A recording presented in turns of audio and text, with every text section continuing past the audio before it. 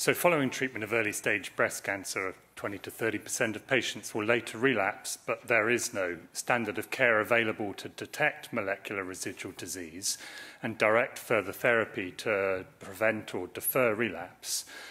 Circulating tumor DNA testing in plasma may identify MRD that persists after completion of therapy, with ctDNA detection associated with a very high risk of future relapse. Niraparib is a highly selective PARP inhibitor licensed for the treatment of ovarian cancer, but we also know that 60% of triple-negative breast cancers have a homologous recombination DNA repair deficiency. And so ZEST was designed as a phase 3 randomized double-blind clinical trial of MRD-directed therapy in breast cancer to aim to assess whether Niraparib could improve disease-free survival in patients who'd completed treatment but had ctDNA detected with no evidence of radiographic recurrence. So the study recruited stage 1 to 3 breast cancer, triple negative regardless of BRCA status, or tumor BRCA if they were hormone receptor positive. So tumor BRCA means BRCA testing in the tumor that will pick up both germline and somatic BRCA mutations. The patients had completed standard therapy with curative intent, although they were able to be on adjuvant endocrine therapy or on adjuvant pembrolizumab to start ctDNA surveillance. No sign of a clinical recurrence, and if they'd had neoadjuvant chemotherapy and no response at all, they were not allowed into the study. Patients had ctDNA surveillance. Those who had ctDNA detected had staging scans and were off study if they were occurred. And patients were randomized in 2 cohorts, 1 for tumor BRCA mutations and 2 for triple negative that were tumor BRCA wild type, randomized between Niraparib and placebo. The disease-free survival was the initial primary endpoint, but this was changed to safety and tolerability after enrollment was stopped. So this study used the Signatera tumor-informed ctDNA assay. Surveillance was conducted every 2 to 3 months.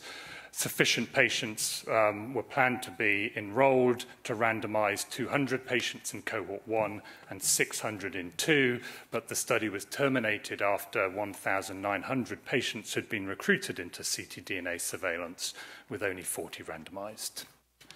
So here's the consort diagram. So 1,900 were entered into ctDNA surveillance. 147 were ctDNA positive, so 8% overall. Only 4 patients had a recurrence without prior ctDNA detection, so very high sensitivity for future recurrence. But of the patients who are ctDNA positive, 50% had a radiologic recurrence when they were ctDNA positive. A significant number of patients also subsequently failed the inclusion and exclusion criteria, and so in the end only 40 were randomized, 18 to Niraparib and 22 to placebo. So looking at the characteristics of the surveillance population, 88% had triple negative, 22% had BRCA mutations, and then on the right, 25% were stage 1, 40% stage 2, and 36% were stage 3. First of all, looking at associations with ctDNA detection, these are those that associate with risk of relapse. So low in stage 1, only 2.3%, rising up to 13.7% with stage 3. And again, similar associations with pathological complete response, only 2.1% in patients who'd had a path-CR, going up to 13.7% in patients who did not have a path-CR. Looking at timing of ctDNA detection from the end of definitive treatment, this was predominantly a study of triple-negative breast cancer. ctDNA detection rates were highest in those patients who had their test within 3 months of end of treatment, and then this subsequently falls. And in triple-negative breast cancer, 60% of patients with ctDNA detected within 6 months from the end of definitive treatment. We next tried to tease out the factors that are associated with diagnosing a recurrence at the same time of ctDNA detection. So first of all, looking at the study visits. So those patients on their very first test or visit had a 52.5% rate of recurrence when they're staging scans.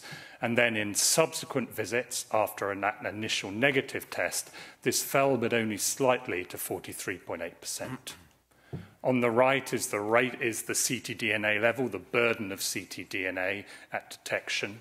On the left, at pre-screening visit 1, in pink are those patients who recurred, and they had a substantially higher level of circulating tumor DNA than those patients with occult disease. And then on the right, a pre-screening visit 2 onwards, that these patients had a negative ctDNA test and then converted to being positive. And you can see that some of these patients had a very high level of ctDNA, even though their test was negative only approximately 3 months earlier. And this really tells us something about the pace of disease in these patients, and therefore the difficulty of trying to intercept that with ctDNA, although potentially more sensitive assays could have picked it up earlier. And then finally, just looking at the randomized patients, because of small numbers, both cohorts were combined. I just want to highlight that in the patients treated with Niraparib, only one of them had a tumor BRCA mutation. And here are the data for recurrence-free interval. We must, of course, be very cautious. This is only 40 patients who are randomized. But there was an improvement in median recurrence-free interval from 5.4 months on placebo to 11.4 on Niraparib, with a hazard ratio of 0.66, but with wide confidence intervals well crossing 1, reflecting the small number of patients randomized. And I just need to highlight that investigators were unblinded at the time study enrollment was terminated. And so just to conclude, ZEST was the first phase 3 trial of MRD-directed therapy in breast cancer, but was terminated early because of the low randomization rate. This, in part, reflected the broad entry criteria, including low-risk patients, that resulted in relatively low rates of ctDNA detection, but also a relatively high rate of metastatic disease at the time of ctDNA detection. For patients who are triple negative, ctDNA detection occurred most frequently on the first test, with 60% within the first 6 months after the end of treatment, consistent with the early recurrence that is typical of triple negative. And then there was this high rate of radiographic recurrence at the time of ctDNA detection, providing support for strategies to start ctDNA testing earlier in the trajectory of triple-negative breast cancer. And of course, the trial was not powered to evaluate the effect of Niraparib versus placebo. However, recurrence-free interval was numerically longer with Niraparib. Thank you. Thank you, Nick. So, the apparent lack of lead time between the ctDNA detection and the radiologic recurrence suggests the possibility that the kinetics of this disease are so fast that ctDNA may not be, may not be that helpful, or the problem could have been the assay also. So what are your thoughts on that? I think it's a really important point. So this was predominantly a study of triple-negative breast cancer, so 88%. Correct. And we know patients who have residual disease after their neoadjuvant chemotherapy have a very high risk of early relapse. And one of the factors, I think, is just what you're saying, is rapidity of the disease coming back can be so fast, it's actually difficult to capture it and intervene with a ctDNA assay. Yet, patients who are ctDNA positive after their neoadjuvant chemo and before surgery have a very poor prognosis. So potentially we should be bringing the ctDNA analysis much earlier than we did in this trial that needed patients to have completed earlier. Thank you. But I also agree, sorry, Carlos, with your second point, which is actually there is continual evolution of the assays to make them more sensitive, and that would very likely help as well. Yeah. Question, please. Hi, Aaron Talent with Oncology News Central. Dr. Arteaga, would it be possible just to give us your thoughts on the takeaways from this study? I think I just shared my thoughts. No, I know. Well, I think ctDNA is definitely a way to detect minimal residual disease. The problem is that in some cases, there may not be enough lead time between that detection and clinical recurrence as we usually diagnose it. Maybe it may happen in other tumor type that is not triple negative, maybe in the ER positives, and with better assays. So this is work in evolution, work in progress. One question for Dr. Turner perhaps will be his thoughts on whether this is ready for clinical practice, because patients are having these assays done, and they're asking us what to do about it. And these assays tell us, yeah, there is tumor there somewhere. It's about to rear its ugly head now or maybe in several months down the road, but doesn't tell us what to treat the patient with. Just tells us, yeah, there's cancer, but doesn't tell us we should use this drug or this combination. That's important for the public to know. But Nick, maybe you can expand on that. Well, Carlos, I think you kind of answered the question in how you asked it in many ways, which is, you know, we've shown here that ctDNA can pick up nearly all of the people who are going to relapse. But we don't really know yet how to use that information to guide therapy and whether identifying it early can improve outcome. And so it actually cautions about the use of these tests in routine clinical practice until we really know how to use them to improve outcome.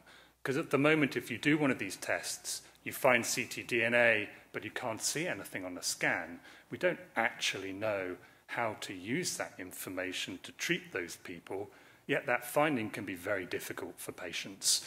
So we're making progress. We're having some studies that unfortunately aren't working, but we're on the way to identifying the clinical situations, hopefully, where we really can use these tests to improve outcome in the future. Thank you. They're being, our colleagues that treat patients with leukemia, they use MRD assays, you know, more than us. So maybe we can learn from them how they're developing those tests. So, any other questions? Any issues with, tell us about consenting patients. It seems to me that that's not an easy consent conversation to have. No, actually, conversely, no. The consent conversation in this study was not hard. People really want to go on. But, you know, people love the concept, of course, of a blood test that can help predict whether the cancer's going to come back.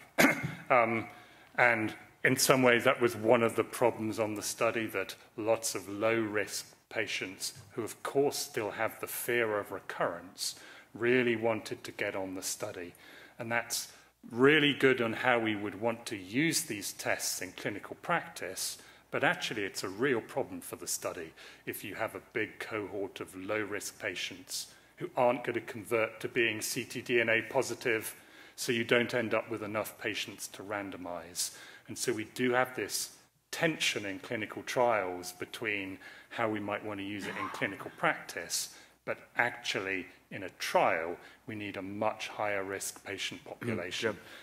So that's good to hear that even though patients may be randomized to the placebo arm, they were comfortable. Oh, they were the comfortable study. in the study, yeah, they were. It speaks to the way patients with breast cancer have led the world, you know, in embracing clinical trials as a way to advance treatments of the disease and triaging those treatments that do not work. I have one question from the Zoom. This is from Marcy Landsman with Cancer Today. She asks, in the study, how did you manage patients if their levels were elevated? Were the patients treated if their ctDNA was elevated? How was that handled in the clinic? Well, so I'm not sure I absolutely understand the question, so I'll give it a go. So patients who are ctDNA detected but recurred will have had standard practice for recurrent triple-negative breast cancer. But the study, of course, then aimed to randomize the patients who are ctDNA detected but hadn't recurred, and that's the randomization that we've seen. Thank you. Sorry, Lynn Peterson with Trends in Medicine. So I looked at this extensively last year, but the problem is if you don't know how to treat them, haven't you just frightened the women? Oh, yeah. And the women I interviewed after the meeting who had breast cancer and said, would you want to have this test? And everybody said yes. And I said, but we also might not know where it is, and we might not know how to treat it, or if the drugs work. And then nobody wanted it. Yeah. And that's sort of, Oh, we haven't progressed from that. I think your question is excellent, and I think this is a very, very important point for physicians in counseling patients about these test results, because everybody wants the test expecting it won't find something and they'll feel great. But actually, it's very important to help people think through the consequences of what happens if the blood test does detect something and yet we can't find something on the scan and we're uncertain what to do, and that could be very harmful for somebody. And so I think your point is an excellent one, and it's really important for physicians to counsel people when they come with requests to do these tests currently. And I think the one other point is that we've got to tie it to treatment, because so let's say we even do find it, but do we know that Niraparib or XYZ drug is going to work? It may be a very different cancer. Well, I mean, of course, that's exactly what this study was aiming yeah. to do. But in the end, we had didn't. just a too low-risk patient population that was going in, not enough people converting to ctDNA being detected. So I agree. And there are multiple other studies, including those in ER-positive breast cancer, where it is definitely easier to intercept the recurrence because the pace of disease is slower. And I think we are really hopeful that those studies will come through in time.